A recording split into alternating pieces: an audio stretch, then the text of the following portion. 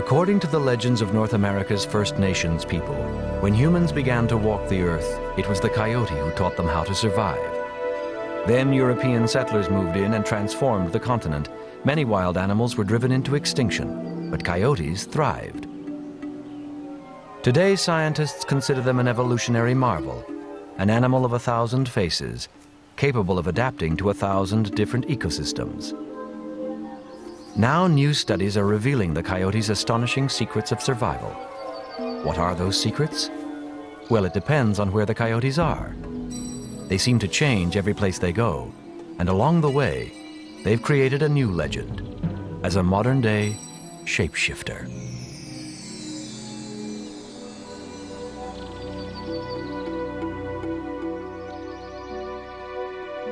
Coyotes can be found almost everywhere in North America. In the last 100 years, they've followed roads and railways from remote wilderness through urban jungles all the way to the Atlantic Ocean.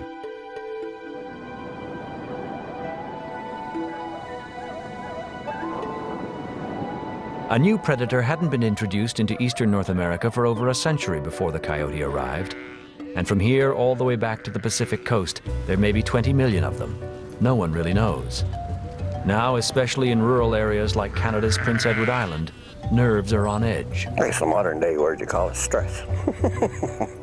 Yeah, stressing everybody, animals included. It shows on your lambs especially. It takes lambs up to a month longer to go to market. From the coyote's point of view, humans are generous creatures. They thoughtfully cleared out the wolves, cultivated fields to wander through, and provided plenty of high-protein food to help coyote pups grow big and strong. Humans, however, don't see it quite that way. Normally, you would check them once a week, probably, just to make sure that there was no sickness or any problems developed. But with them around, it's a daily thing. Losing several calves a year to coyotes has outraged farmers like Elmer Larson. Just this past spring now, we had a cow had twins. When we come down, she was there with one calf. The other calf was there with the whole side tore off it, and all the front shoulder and everything tore apart on it. You see them things tearing young animals apart.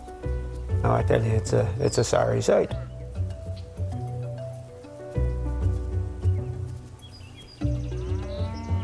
If I seen him in the field, I would shoot him and ask questions after.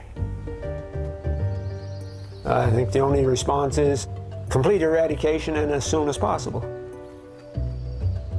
It's a popular sentiment.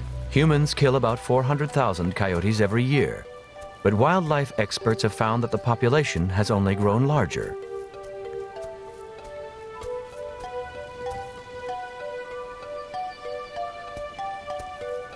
The idea of trying to eliminate coyotes has been tried for in excess of 100 years. They've been poisoned, trapped, shot from aircraft. They have tried everything to get rid of them. They're virtually impossible to eliminate. No other animal has ever survived such a massive attempt to wipe them out. How do they do it? What is it that makes coyotes so unique? In the 21st century, North America is coyote country. All of it. Every backyard, city park, vacant sidewalk and alleyway on the continent has, is, or will be part of the coyote's territory. There seems to be no escape. Coyotes may be wild animals, but they've clearly found a home in every corner of the human world. Now, urban wildlife experts are in a hurry to find out why coyotes adapt so well to so many different environments. What's interesting about coyotes in the city is they're not here because habitat elsewhere has been removed. They're here because we've created habitat for them.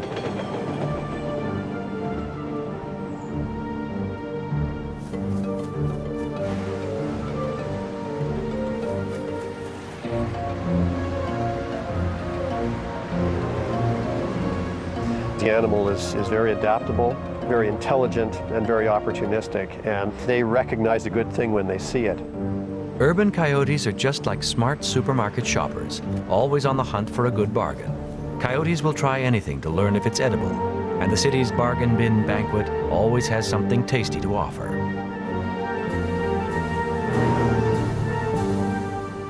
Across the continent, coyote populations are expanding dramatically. There's food everywhere. And now, from the wilderness to both rural and urban environments, everybody, it seems, has got a story to tell about coyotes.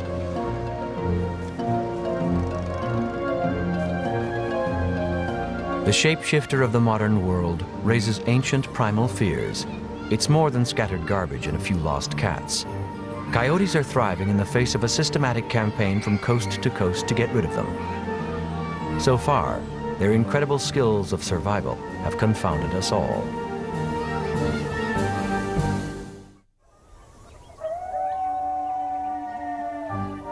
The Lamar Valley in Yellowstone National Park is the last best place to experience the ancient wild spirit of North America. It's a high country Eden, the world's greatest place to observe wildlife. It's also the evolutionary birthplace of coyotes. In this primordial, protected western wilderness lie many of the secrets of the coyote's modern-day success. Scientists have been studying Lamar Valley's coyotes for decades. The valley is a gigantic outdoor laboratory.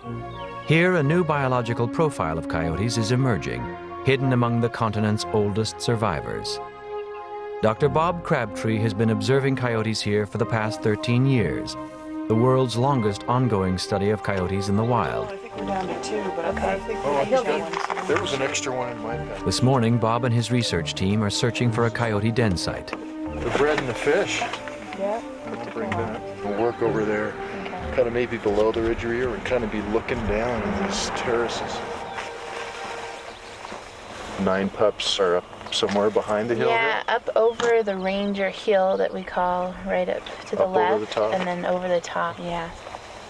And we know she had 9. At least 9. Yeah. So I'll be surprised if they're all still here, but she's a pretty impressive female. Maybe she's still got 9 alive. I can see we're going to get our feet wet today. Bob Crabtree hopes that by studying how coyote families behave in the wild, he might find answers to why they survive so well outside the park in the human world. There's some pretty intense management to exclude coyotes, to lessen the amount of livestock that are killed. It's very difficult to achieve those goals. In fact, in most cases, humans fail at eradicating coyotes. It's like a football game, and the score is coyotes 63, humans 3. There's very few instances where humans can even score a success.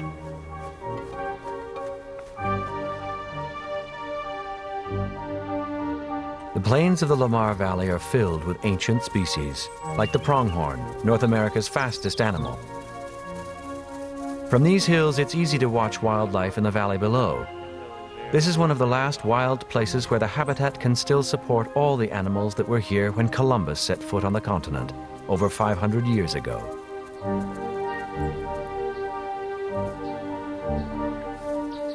The last free-roaming plains bison find refuge here, remnants of a herd that once numbered 60 million.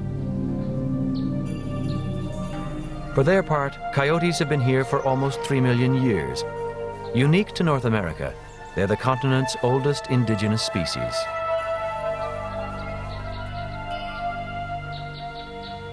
Grizzly bears wander through the valley in the spring.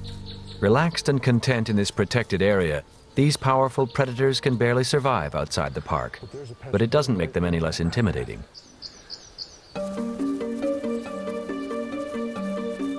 Bob Crabtree has found that coyotes are quite different from all the other animals in the park. They can survive anywhere, as long as they can find what they need. Within a coyote system, it takes 2 things to directly pass on your genes to your offspring.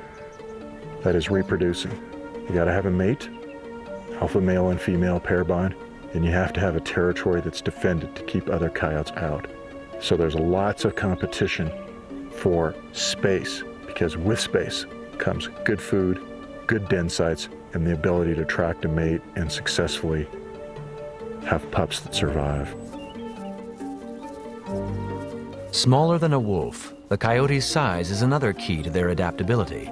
They can take down a young pronghorn or survive on insects. Ground squirrels are the coyote's main food in Yellowstone. It takes several to make a meal, but the fields are crawling with them.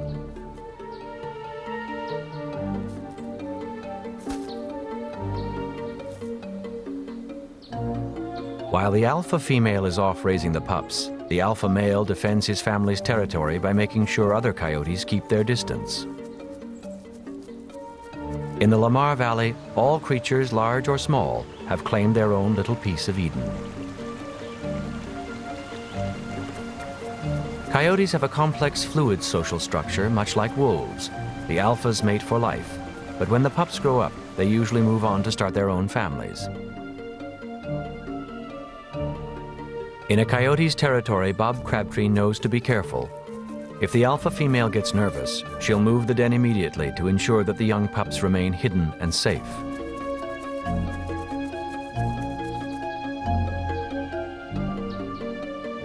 Coyotes are extremely cunning animals. If an alpha male knows he's being watched, he'll purposely walk away from the den.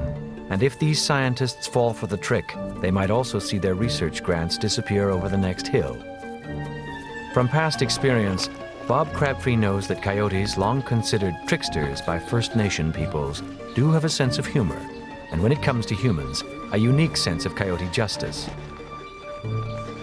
One particular alpha male I'll never forget, I was really out to trap him. I had caught his mate, a female, in a trap, and that alpha male tried to pull that female out of the trap, which is a fairly high level of reasoning. And I remember the next trapping season, I became very adept at digging up my traps. And in one case, I actually dug up a trap, flipped it over, didn't set it off, and defecated on top of the trap.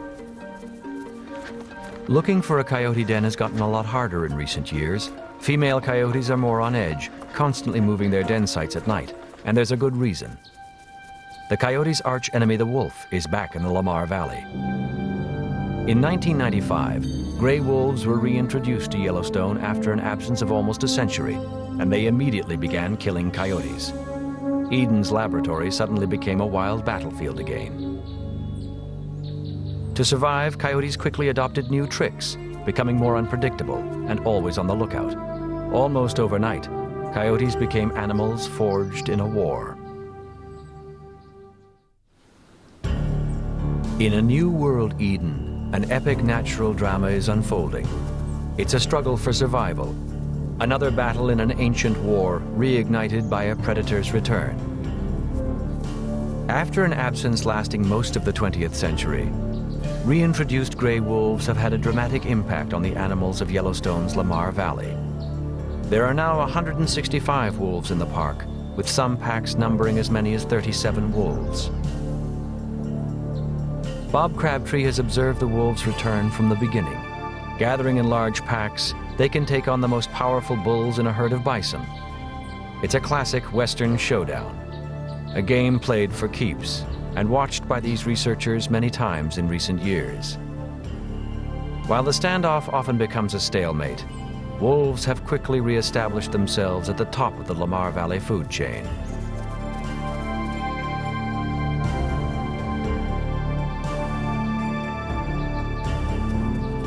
Human hunters eliminated wolves from Yellowstone almost a century ago. Now that they're back, wolves have gone to war against the coyotes that occupied this territory while they were gone. The wolves are merciless, killing but not eating most of the coyotes they encounter. You're breaking up, Dan, if you want to reorient and try again. The evidence suggests that there is competition between wolves and coyotes, but the amount of mortality of wolves and coyotes is a bit surprising. We didn't think the potential for competition would be as great as it appears to be.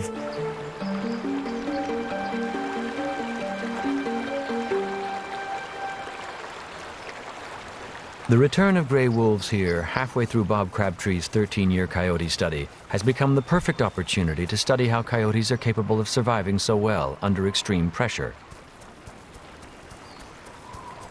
But the wolves' return has not been a complete disaster for the coyotes. Grazing animals killed by wolves are a rich and easy source of food once the pack has eaten their fill and moved on. Problem is, there's often a long lineup for the leftovers.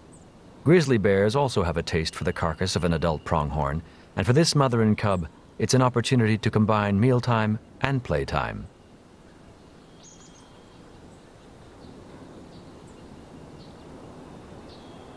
For the quick and stealthy coyote, wolf territory is the deadliest gourmet restaurant on Earth. The grizzlies are more relaxed. For them, wolf kills are like takeout.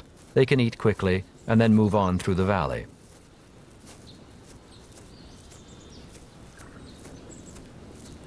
Finally, it's the coyote's turn, and even now the kill is a fat reward, equal to gorging on several hundred ground squirrels. All alone but still nervous, this coyote has learned that being fast, bold, and cautious is the only way to survive alongside the wolves. Well, there's a lot of incentive for them to sneak into these wolf kills. And if they're not killed, they win and produce more pups.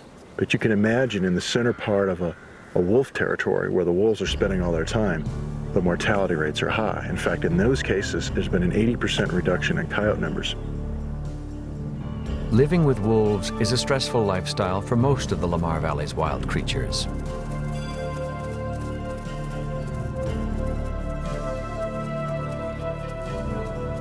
No longer top dog, the coyote gets more than its fair share of the blame.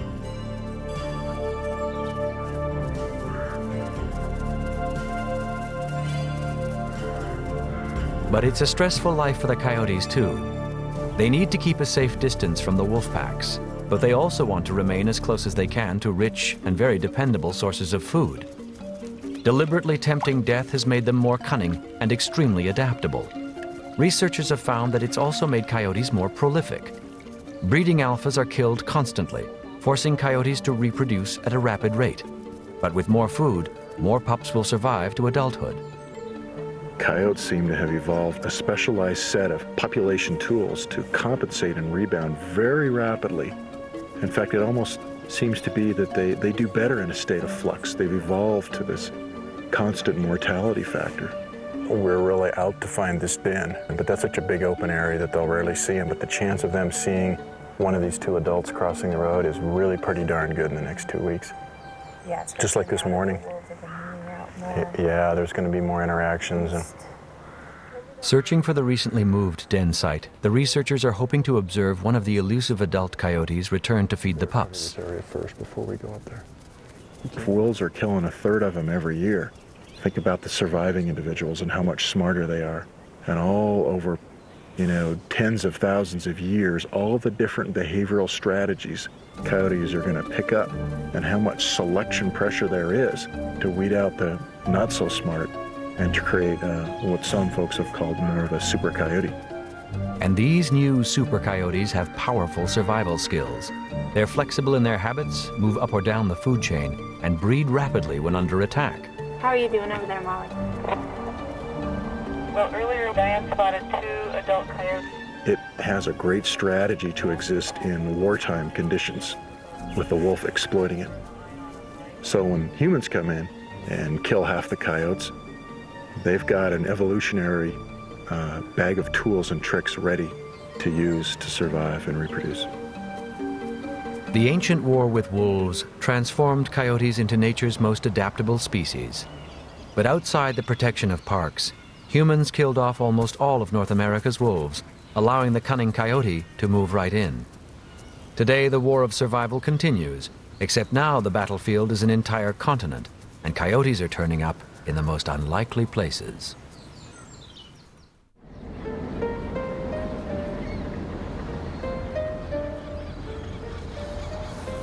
Since the early 1980s, the small eastern Canadian province of Prince Edward Island has had a growing problem on its hands.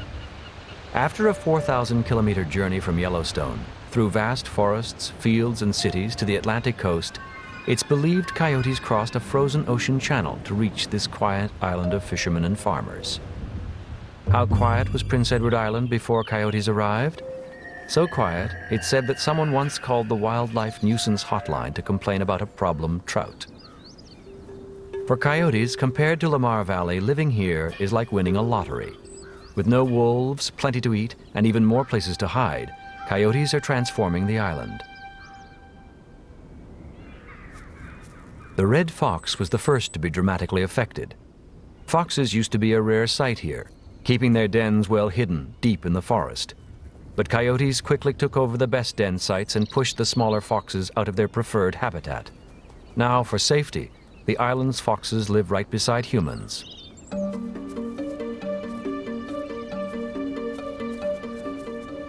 On Prince Edward Island, coyotes live in the forest and raid farms, mostly for mice.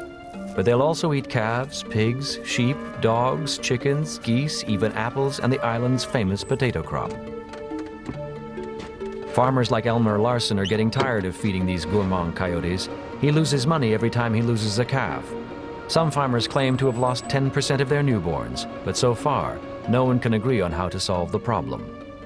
I tried through the Federation of Agriculture, which I was a member of at the time, to have them apply a bounty when they first discovered them and see that they were wiped out and never allow them to build up. But these biologists, I was clean out of my head to talk about something like that they'll find their own level and control themselves. Well, their own level is when they control themselves when there's nothing left to eat. No one knows how many coyotes live on the island, but researcher Sarah Field hopes to find out. She's radio collaring coyotes as part of the first field study of this population. If we use a spot right here, it'll kind of act as a back with the berms and the home.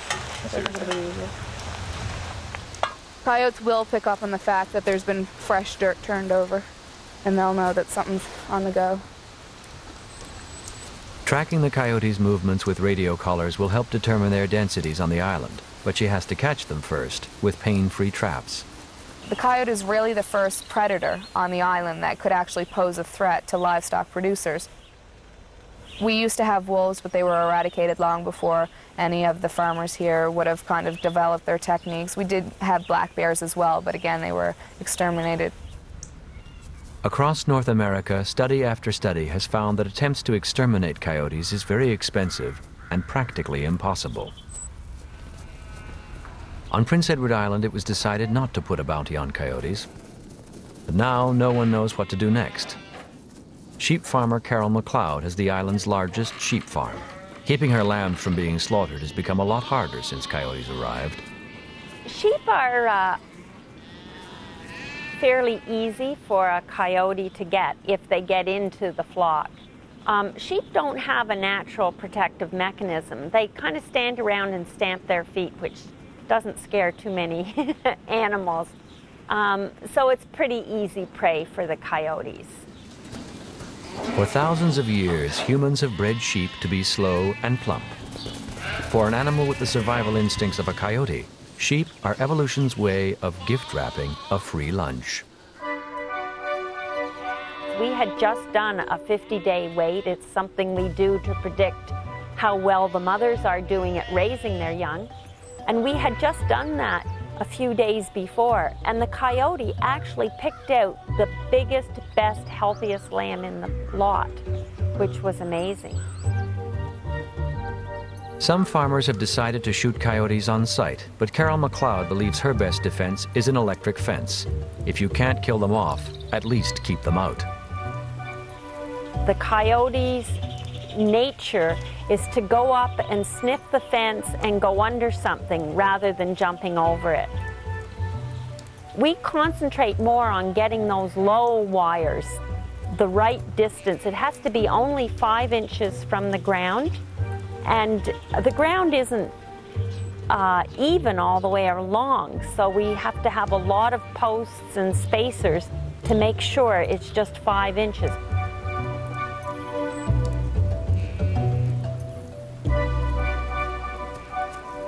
With its farmers under siege, research into the island's elusive coyote population is slowly catching up.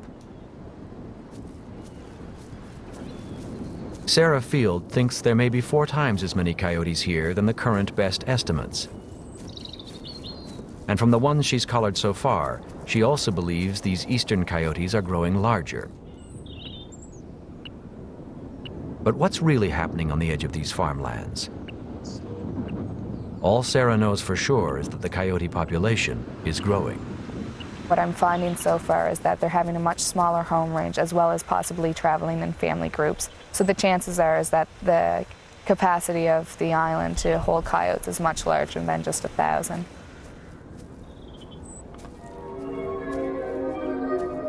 In eastern North America, the shapeshifter is changing in unexpected ways. Scientists are baffled, forcing farmers like Lomer MacDonald to become instant coyote experts in order to protect their livestock and livelihood. Lomer's got his own ideas on dealing with coyotes and a unique solution. As long as they don't bother me, and as long as they don't start stealing any of my cattle, they're my friend. But when they start that, they're my enemy. And God help them.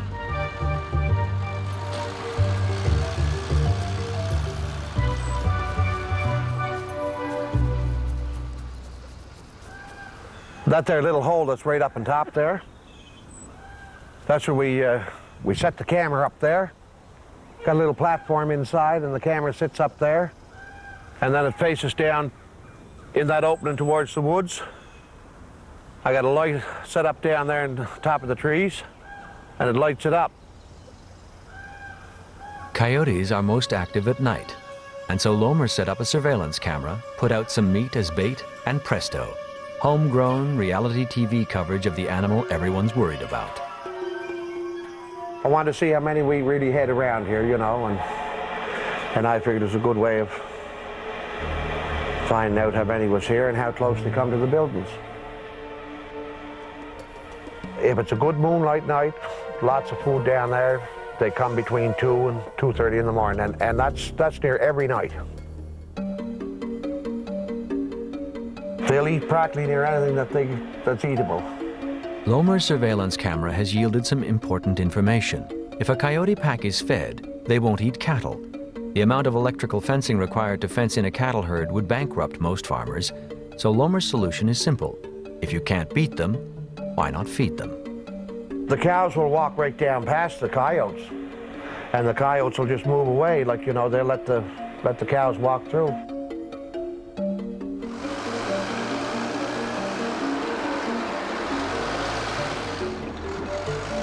We can go down to the butcher shop and get a bunch of stuff, put it out behind the barn. They feed themselves, and they'll not hurt the animals as long as they're getting fed. Everything's got to get fed, you know. Since I started baiting them and putting food out for them, I've never lost a cow or anything. So I find it's a lot cheaper to feed them than it is for them to feed themselves. As coyote populations expand and adapt rapidly to new territories, local solutions may not work for long. Across North America, coyotes are getting bolder.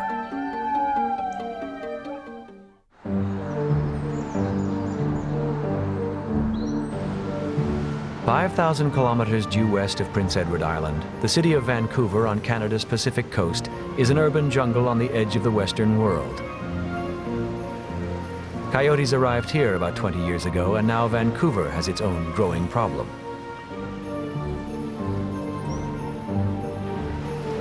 Wildlife biologist Christine Lampa has watched coyotes adapt quickly to the big city. They're cautious and elusive, hiding their dens well in the thick underbrush of places like Stanley Park, in the city's downtown core, close to people, but out of sight. It's surprising that coyotes use this part of the park, considering it's right under the Lionsgate Bridge, but maybe not. Maybe that's why they're using it. People don't frequent this area of the park as much as other areas, and so it's a bit of a refuge inside of a refuge here for them. There's lots of understory for them to hide in, so we may even be being watched by a coyote right now as we're walking along.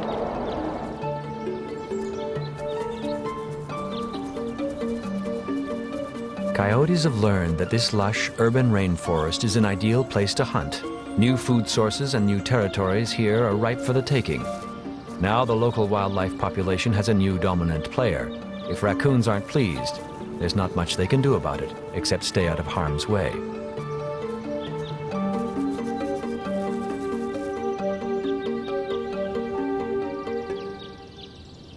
In recent years, coyotes have gotten even bolder. They've slipped out of the forest into the city's open spaces. Today, coyotes can be found in backyards, back alleys, and even the back nine on the golf course. It may not look like home, but any open green space is a luxury.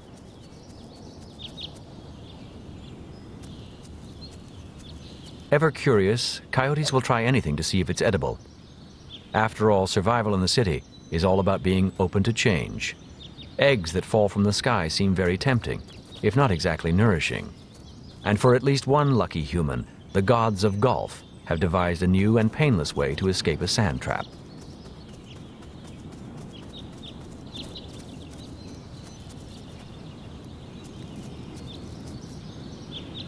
Outside of the golf course, the urban world is a much tougher place. Cars and trains take a heavy toll, but coyotes survive by seizing opportunities. They've adapted well to the fast-paced eat-and-run style of the city and will dine on whatever is readily available. Vancouver's urban wildlife managers have witnessed rapid changes in the coyote population. Coyotes have become increasingly bold and brazen. I've actually had some people whose dogs, small dogs, were attacked while they were on leash. Another of evolution's gift-wrapped packages, small dogs are a dietary delicacy to the coyote and in high demand within the pack. But there may be more than just food on the line. In Yellowstone, gray wolves kill coyotes, and dogs are domesticated descendants of wolves. Perhaps in Vancouver, coyotes are simply getting their revenge. After all, it's a dog-eat-dog world. In the case of larger dogs, stories are legend about how one coyote will lure them to the larger group to try and attack a larger animal. It happens quite regularly. It is a matter of some concern. I mean, we have started programs in the city of Vancouver to advise and to warn people about proper care and the appropriate care for their pets.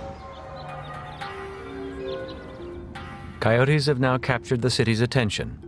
When wildlife get out of hand, Dennis Pemble is called in to deal with the problem. Right in the city we get deer, we have had bears, and we've had cougars. They're quite rare. I have problems with them, but they do happen. But our main problem is the coyote. We've had people actually bitten.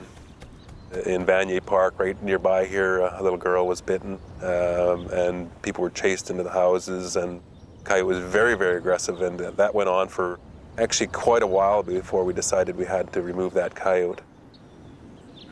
6-year-old Kayla Hansen was walking right here behind her father when she encountered a coyote. This is right where he came out, eh? Yeah? Mm-hmm. Coyote was sleeping right there and he started chasing me. Where were you? I was right here. My friend was behind me. Were you playing together? No. You just walking up the stairs? Yeah. What happened with the coyote? He leapt out and did he bite you? Or? Yeah.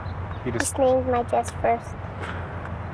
And what did he do? Did he try to pull you? He stained my dress. I tried to get him off, then he bit my arm. We have, I think, 2 coyotes that have I want to know what to do about it. And I have our Grove police, they just keep transferring me to other numbers, so I'm not one there. The kids in the neighborhood, I'm quite concerned. So I don't know what you can do about it. I think you should shoot the guy. And I have my I'm in my yard, grab my cat this morning. Been here for 3 hours. The big city is a thin veil stretched over a living, wildly evolving earth. Nature can be held back, but the coyote's success proves it can't be controlled. Vancouver is in a state of alarm. Where do coyotes fit in the urban world? It seems to me that coyotes are sort of at that cusp of the larger mammal species that could live in a city with some sort of tension and, a problem set that goes with that, but they could exist here in a nervous harmony. And I think coyotes are teaching us things, maybe things we don't necessarily want to learn yet.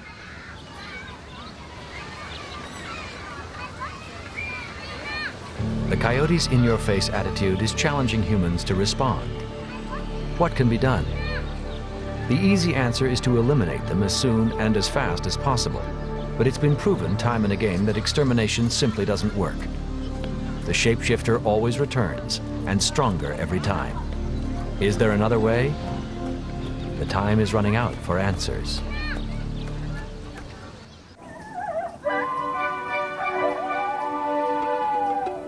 Most wild animals try to stay away from the human world, but not coyotes. They've proven to be fearless and adapted to the modern landscape quite well. It's an astonishing story of transformation that took less than 100 years. And it's not over yet. In Prince Edward Island, coyotes seem to be growing larger, as if they're sneaking animal steroids on the sly. Biologists Randy Dibley and Sarah Field are trying to find out how and why these coyotes are changing. The red phase, a bit more common in the Maritimes, you'll see it, but these black ones are a little bit rarer. But again, we were talking about this earlier, about the size that the eastern coyote has. It's more typical of what you'd find in wolves. This one here is kind of neat because I had a dog that almost resembled this whole color pattern. Sarah Field has sent eastern coyote tissue samples to geneticist Dr. Brad White at Ontario's Trent University. Here, Brad and his assistant Aria Johnson are studying the genetic relationships between coyotes and wolves.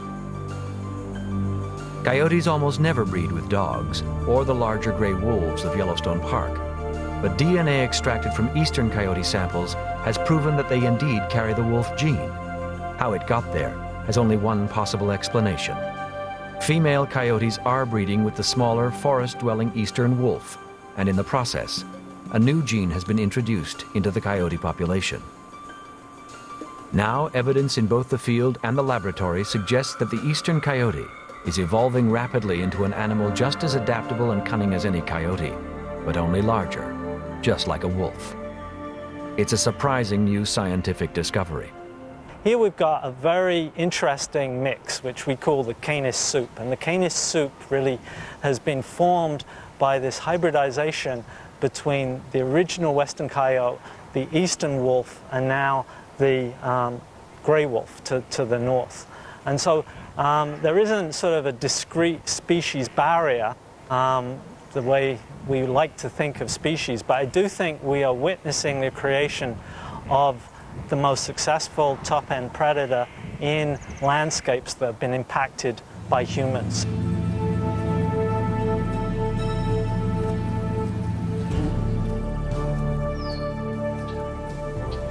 The so-called super coyotes of Yellowstone were forged in a war with wolves. Now, in eastern North America, they're making another startling evolutionary leap by turning into cunning, adaptable wolves. Soon enough, they'll be a genetic wonder dog, sitting on top of the natural world's food chain for many years to come. On Prince Edward Island, researchers are observing the changes that support this new discovery. Typically in a wolf pack, you'll have an actual dominance hierarchy where you'll have an alpha male and an alpha female. And it'll only be those two that actually reproduce. What we're seeing in the island population of coyotes is we're seeing a form of dominance hierarchy, similar to that of a wolf pack. But although these coyotes may look like wolves, field evidence suggests that most of them still prefer to eat mice or rats, and so far only a small number actually hunt farm animals. These may be the problem coyotes that we want to address more so than coyotes as a whole. If you have a good coyote in your area, it's just as well to keep it, not try and get rid of it.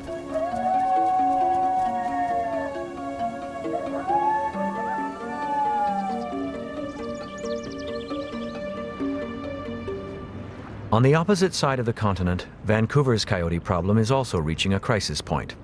The urban coyotes here are the smaller western subspecies, but there's so many of them, they're causing a panic. Traumatized pet owners have lost cats and dogs, and several children have been bitten. Something has to be done, but what? Coyotes are hard to trap, and even harder to shoot. Local biologists have learned that human-biting coyotes always turn out to be human-fed coyotes. And so the answer might be to simply scare the animals away. So encouraging people to actively discourage them when they see them. So that really means if they're in your yard, turn on the hose, throw pots and pans at them, hurl a pine cone, use a water gun. Like there's all these kind of zany sounding ways of scaring them off. What they need to do is see different things that scare them, and they think, God, these people, they are so unpredictable, I'm going to stay clear. And that's the response we want. But sometimes a coyote's own curiosity can get it into serious trouble. The big city is a lot more dangerous than a few hurled pine cones. For this scared young pup, its life and death struggle seems to be over. But some humans, like these animal rescue officers, are a kinder, gentler breed. We're doing a booming business. We're averaging about 40 admissions a day. Wow. Yeah. It's this coyote's lucky day. She'll survive, but the mortality rate in the urban jungle is high, and over 50% of coyote pups won't reach adulthood. For her size even, it's not unusual for her to even get nailed by an eagle or something like that. So when they're, even a predator has predators, so especially puppy size like this.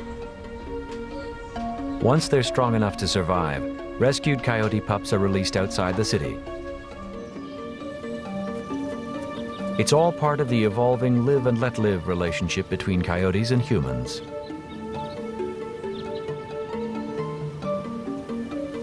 If they can't be eliminated, coexisting with coyotes rather than killing them seems to be the best long-term strategy. It could be the shapeshifter's best survival trick of all, forcing humans to adapt to them.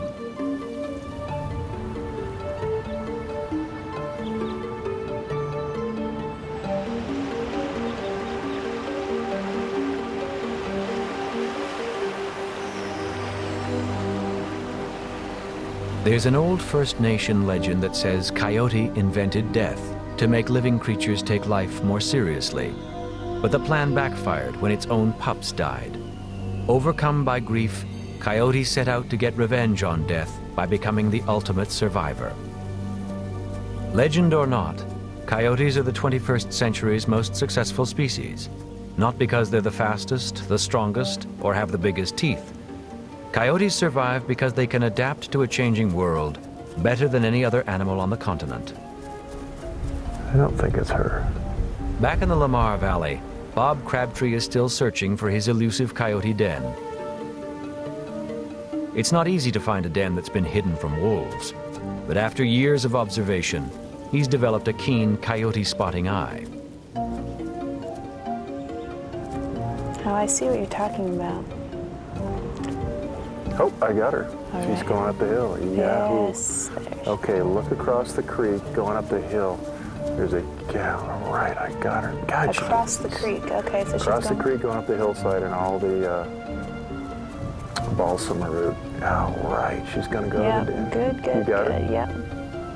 Oh, wow, Can you that's a stay on her? long ways. 9 for 9, Sheldon. We got her. Only weeks old, these young pups are completely dependent on their parents. It's exciting to find them at last. Obviously, she's got a safe den up there. It's worked. For up to a year, the vulnerable pups will stay close to their parents, learning, for the most part, how to live beside the wolves. Once they're fully grown and well-equipped with powerful survival skills, they'll be able to adapt to a changing world inside and outside the park. A lot of wildlife conservation issues deal with declining or rare species.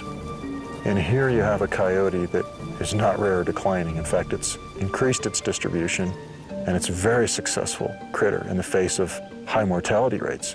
I think as wildlife conservationists, we ought to look at some of these ubiquitous successful species, and maybe there's some lessons we can learn from them that we can apply to some of these rare and declining species.